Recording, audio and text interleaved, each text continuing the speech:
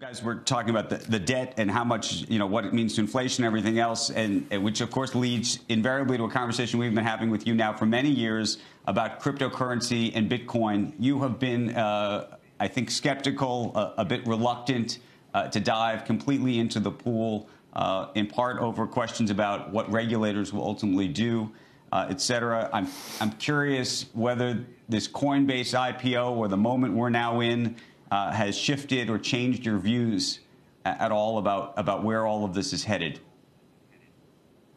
Well, I'm still fascinated about it. I'm encouraged by how many people are focusing on it. I'm encouraged about the narrative.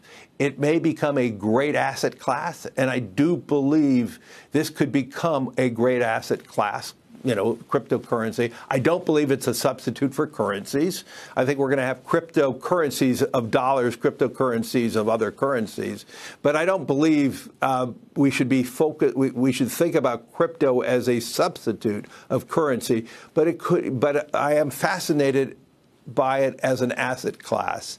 I am still watching. I will tell you of our investors worldwide, we don't have that much inquiry on it. We are investing in it. Rick Reeder's been on your show talking about things that we are doing in it, and we are studying it. We've made money on it. But I'm not here to tell you that we are seeing broad-based interest by institutions worldwide.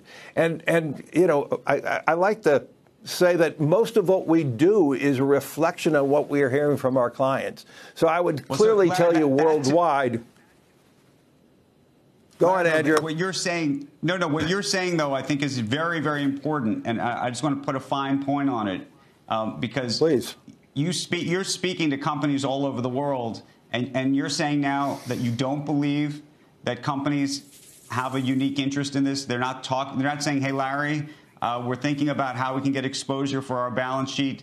Do you have a product? Can you do something? Are you thinking about creating a product for them? And you're speak directly to that, because, by the way, that is the narrative. It's the narrative around, frankly, even the valuations of the Coinbases of the world, in part because there's a view that institutional money is desperate to be part of this. And you're saying the opposite. Well, I'm not. We are not having those conversations, and maybe they're talking to somebody else. So I don't want to suggest that we have perfect information, but our broad-based client relationships we've had very little interconnectivity on the conversation on crypto, other than a fascination.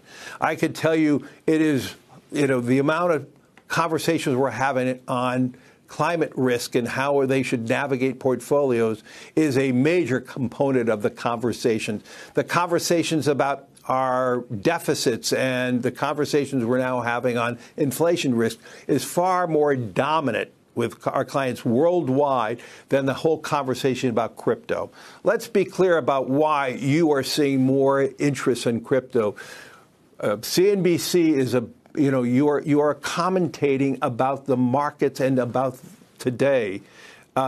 We didn't have any conversations around Reddit and GameStop and what does that mean with our clients either. And yet it represented a major component of the markets. And it's fascinating to watch. So I do believe there's components in the financial markets about crypto that is real, that is growing.